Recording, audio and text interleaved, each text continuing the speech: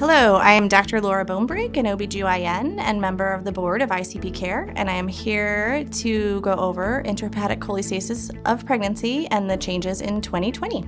First of all, just some housekeeping. I have no financial disclosures, and I do also need to say that this presentation is based upon current guidelines in December of 2020 and in the United States. So it may not be applicable to other countries, and this also might change after this presentation. Starting off, we'll go through what is cholestasis. Cholestasis is a pregnancy disorder where bile acid transport in the liver is affected by the hormones of pregnancy. This can lead to a buildup of bile acids in the maternal bloodstream, which then goes on to affect the fetus. The characteristic sign of this is going to be itching that's worse at night and oftentimes involving the palms and soles. We do need to note, however, that the itching can become generalized and often does not necessarily need to involve the palms or the soles to be diagnosed. Why does diagnosis of cholestasis matter? The main reason it matters is there are risks to the fetus, and these include meconium passage and the main risk that we really worry about of stillbirth. There's also an increased risk of preterm labor, preeclampsia, and gestational diabetes, as well as an increased risk of respiratory distress in these neonates when they are matched at the same gestational age with non-cholestatic pregnancies.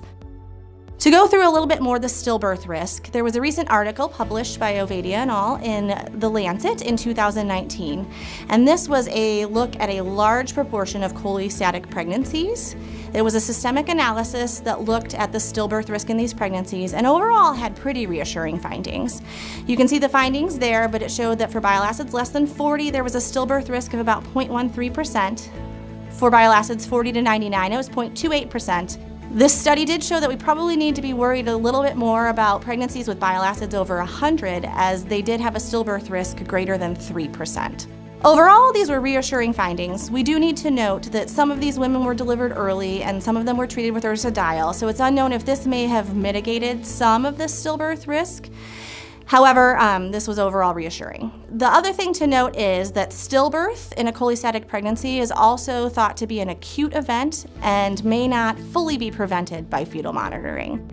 Now I would like to go through a little bit the diagnosis of cholestasis. Diagnosis of cholestasis is mainly a laboratory diagnosis, which would involve measuring a CMP and a total bile acid test.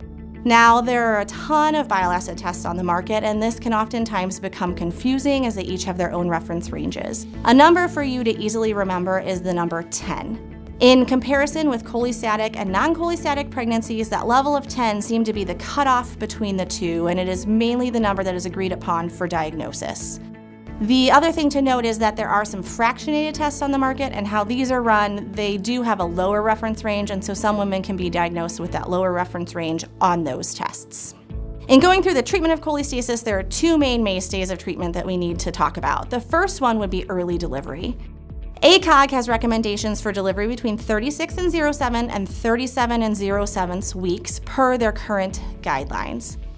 They do also recommend the delivery right at 36 and 07 weeks if those bile acids are greater than 100, as that is when the stillbirth risk really increases, and there could be consideration for earlier delivery with some other extenuating circumstances.